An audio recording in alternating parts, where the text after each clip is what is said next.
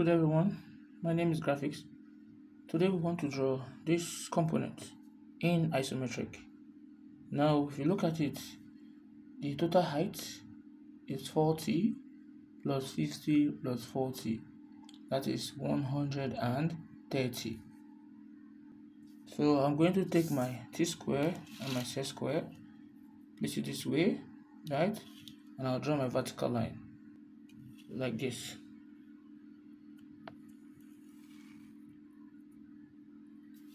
You can see that? So I'm going to measure the 130, starting from 1, then I will end at 14. This is starting from 1, right? Then in isometric, we know that when you place your t-square, your z-square and t-square, the inclined side is 30, so the inclined side we have 30 degree, and I'll turn it this way around also. I'm going to have another 30 degree, right? So let's do that.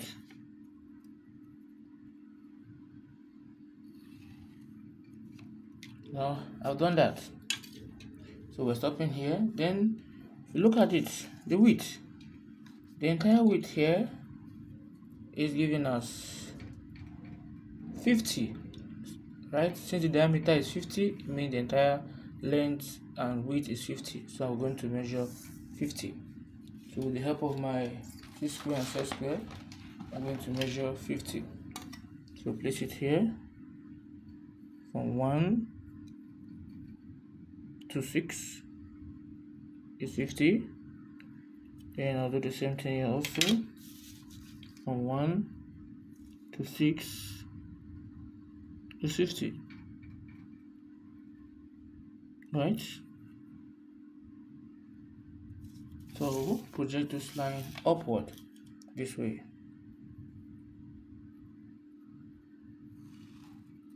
Project this line upward this way, right? Then I'll close it up. What I did here at this point, I'll do it at this point also.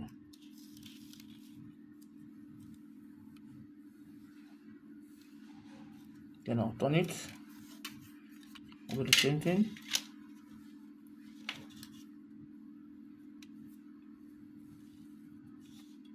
So I'll close them up.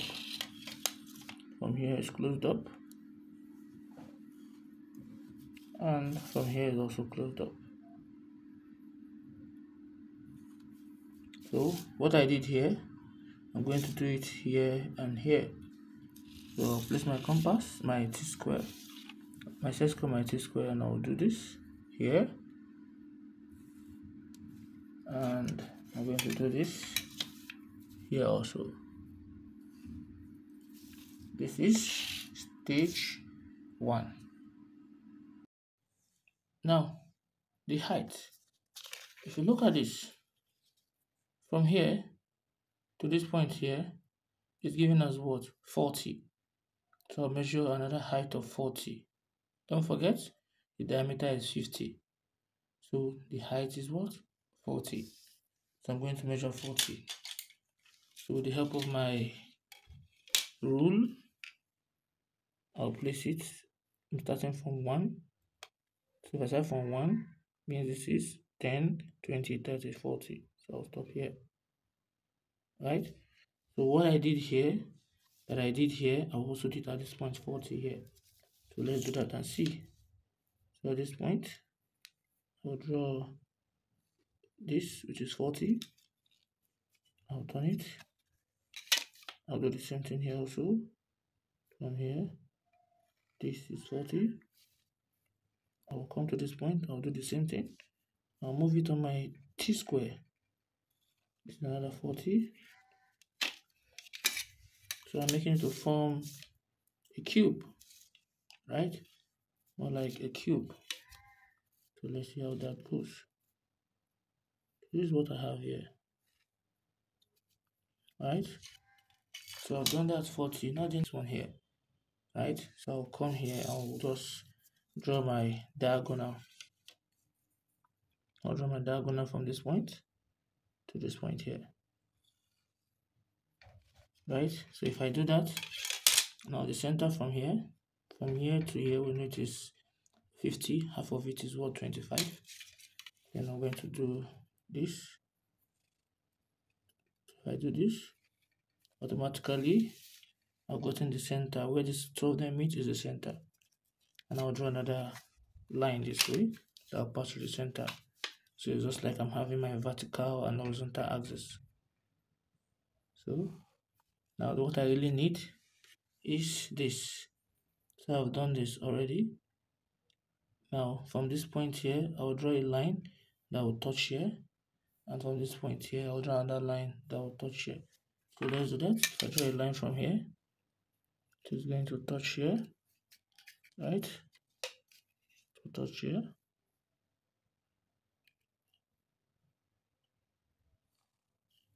Then I'll draw another one that is going to touch here.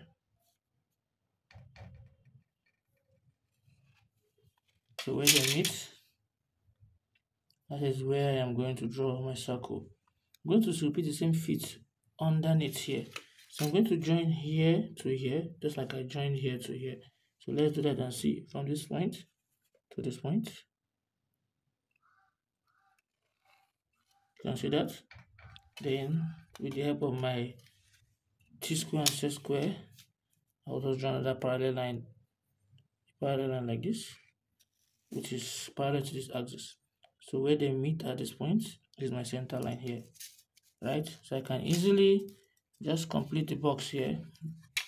Just draw a line that will pass through this point here,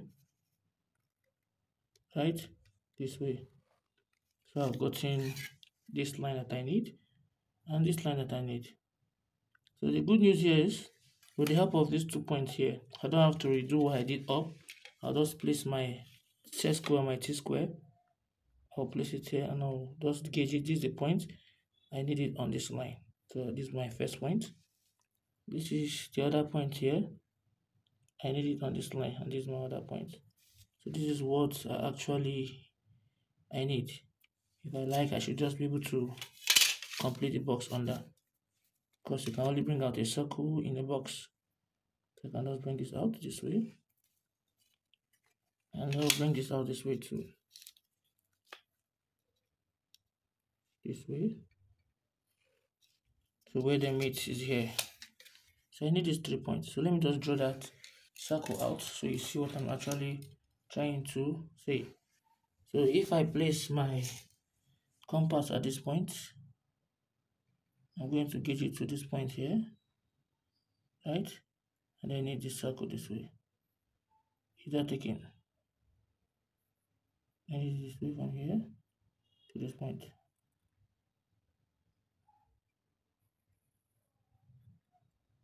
Can you see that?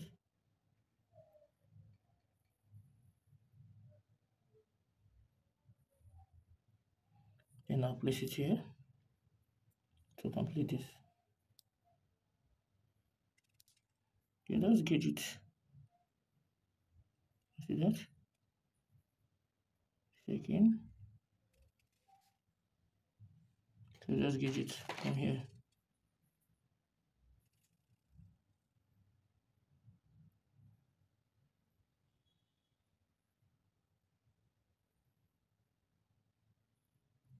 So I have that. And I'll do the same thing here also. This point. Then I'll gauge it here. And I'm going to do this. Just stop here. That's where I'm going to stop. So I'll come up here too. I'll replicate the same thing at this point. I'll take it to this end in here, where I can easily draw this, but to be on faint line. First of all, I'll come here also. I'll do the same thing here too. Faint line too. First of all, then I'll come here too. I'll just gauge here. I can actually bring it out if I want to. I'll just stop here. Right?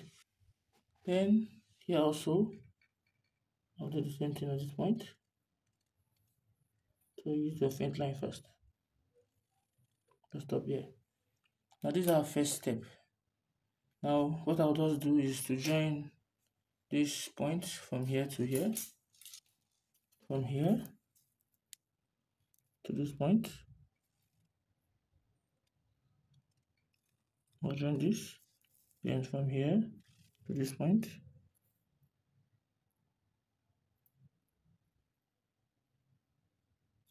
I'll join this. Now this is the first thing we'll do. Now we've actually drawn this point out. We've done with A, right? We're coming to this point B here. The height is what? 50.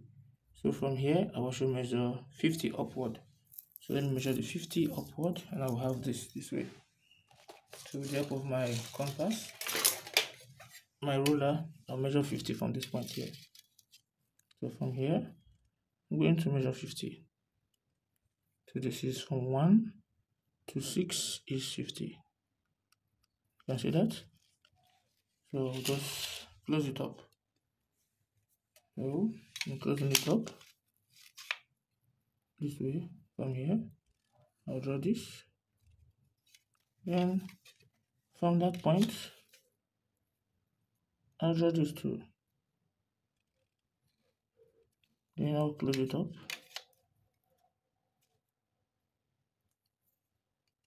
Close it up. I'll come here also. From this point, I'll close it up. If you watch my previous video, you get to understand what I'm actually doing here. Now, to get the center line, is that I'm going to draw a line, the diagonal from this point to the other point here, the longest diagonal, which is this. And we know this is the center here of this. I'll just take this up. From here, I'll take it up. You can see. So if I just draw a line from here, because from here to here is 50, half of it is 25. So I'll just measure 25, half of it, which is this point here. I'll just draw. So where they meet is actually the center. Then I'll draw another line at this point here. What is this? So they are meeting at this point here. So I'll draw. Before I do anything, I'm going to measure, because if you realize from this diagram here, this has a different diameter. The diameter here is given as 35, right? So I'll take half of the diameter. So 35 divided by 2 is 17.5, right?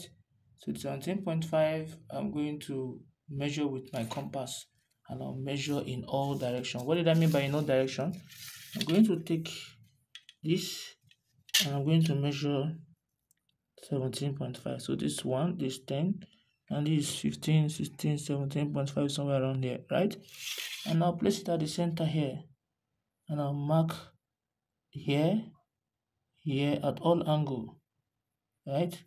And I'll mark here also. Then I'm going to mark here too. I can actually do that here also, right? So with the help of my meter rule, my pencil, and my set square, I'll place it on my T-square, and I'll also just draw a parallel line this way. Come to this point also, draw another parallel line this way. Then turn the T-square, the set square, place it at this point here to draw another parallel line this way, right? Then come here also, do the same thing, draw another parallel line that will touch this point this way. So if you notice it, I've gotten another box in. So I'm going to draw a line that is going to touch just 4 corners of the box. So draw a line from this point to touch this here, just like the way I did in the first circle. Another one from here to touch here. Now in doing that, I'm going to take my compass. I'll place it here, gauge it to this point. Then I'm going to draw an arc, faint line first of all, and I'll tell you why. From here, place it here also. I'll do the same thing this point, right? Then I'll place it at this point also to this point. I'll repeat the same thing here. Then I'll come here also. I'll do the same thing. I'll repeat it here. Faint line. Now I'll just join, bring that line straight downward. I'll bring this line straight downward from this point here. I'll just take it down here, and I'll take this one down to here to touch this line here. So what you just actually do here is there's another curve. You're going to replicate that same curve here. So what will I do? I'll just take this point and I'll trace it downward from this point here. I'll trace it to this point. So this is another point. From this point here, I'll trace it to this point. This is another point, right? So in doing that, I can also do the same thing here too. From this point, I'll trace it here, where I'm going to draw my parallel line like this. Draw my parallel line this way. You can see that. Then I can just complete it the rest since it's touching the diagonal. So I'll just from here complete it. Draw another one this way. Right? I'll come here also. I'm going to draw another one this way, touching the diagonal, right? So this is what we'll do. Since I've drawn this touching diagonal, the next one here from here, I'll do the same thing too, touching the diagonal this way. Then I'll come here also. I'll do the same thing here too. And this from this point here, this point, I'll draw it down from here to touch here. This is a point too. So this is where I will draw my line. This line I need here. So it's touching this guy. So I need this point. Then the other point also, I'm going to trace it down from here to touch this other line because this line is parallel to this line. So I'll draw another line here. That's what I'm going to do.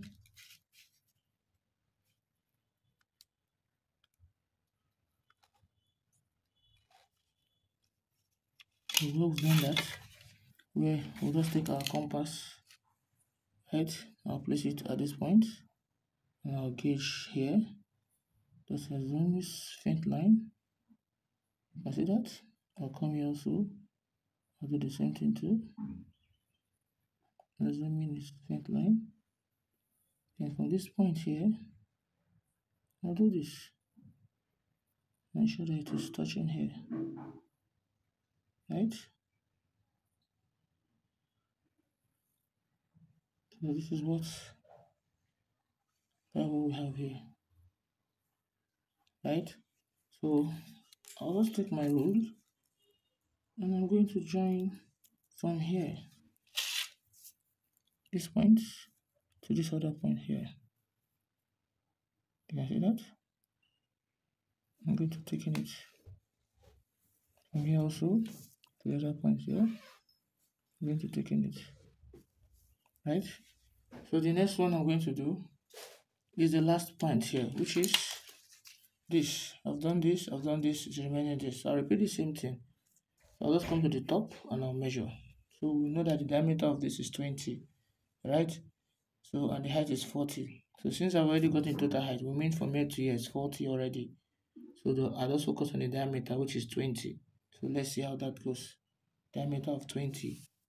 So I'll take my rule and I will join from this end of diagonal to the end of this point to get the longest diagonal here, which is this, right? So what will I do? I'm going to trace 20 left, right to all corners. So I'll use 10, 10, 10. Since the diameter is 20, I'm going to take 10 to all directions. From here to here is 10, right? So I'll place it here. I'll mark 10 here. I'll mark another 10 here, I'll mark another 10 here, another 10 here. So I'll make it form a box. I'll make it form a box, right? And doing that, I'll be having something like this. So to form the box this way. So with the help of this, I have this already. This will form a box. This also will form, just draw a line. Then I'll turn and do this also. Turn my t-square to do this from this point. I'll draw another line. On this other point too, I'll draw another line. So you notice it, they're meeting at this point, also meeting at this point, also meet at this point, at this point. That is where my circle will be. So it's just 4 corners I'm going to trace up, right? So I'll just, if I trace this center line here, if I trace it up, let me say I'm using it to mark this center here. So that is where I'll use and draw a parallel line. If you watch my video, you get to understand what I'm actually trying to do here. This is what I have here. Then with this, I'll draw a line that will go through the center here where they meet. And I'll have this way. So from here, I will trace this point upward. Now if you look at this point here, this point that we have here, right? I can trace it to this point. No, this point here. Talking about this point. I can trace it to this point. Right? I can also trace this end point here to this point too. This is where all my points is going to meet. So if I come here and I place it here, I'm going to have this coming here, this. Then also I'm going to have this coming like this.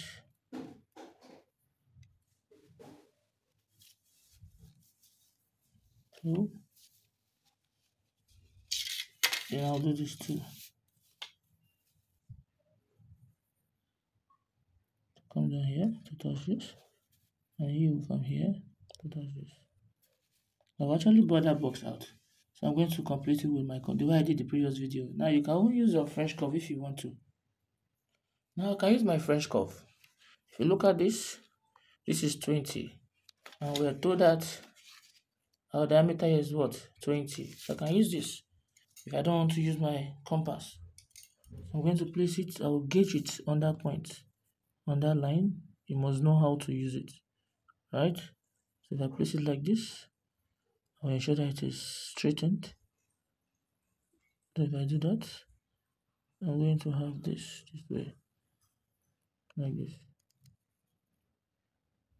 Faint line, right? I'll come here too. I'm going to do the same thing here too, right? So I'll do this way, faint line. Now I'm going to join this ending to this way. I'll go join this ending to this way, just like this guy here. Then what I'll do here is taking this,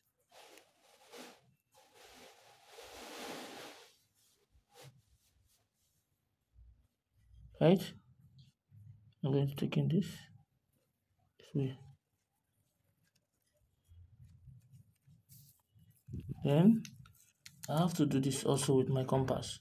So let's do that and see. So with the help of my compass, I'll place it at this point, and I'm going to get this. So if I use this guy, you've gotten this. Then you use the 20 that you got earlier, which is this, to complete this here. Let's see how that goes. Use the 20 here to complete this. So you can actually use your French curve if you want to. And then do this, right? Now the next thing is this here. You use it and you do this. So you close your up. And here also. Now the last but not the least is this bigger one here. I can easily use my French cloth, my compass. I place it here and I can easily get this. Here am I from here to this point to here.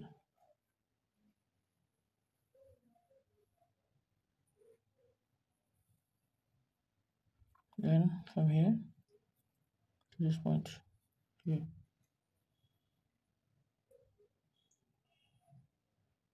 Then from here to this point here.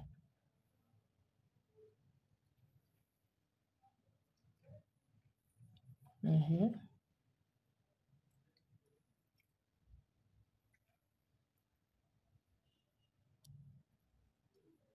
Then here.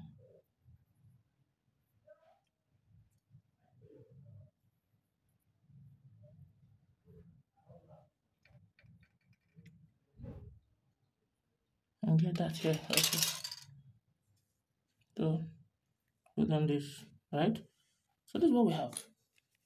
We have successfully brought out this, which is the shape that we have here.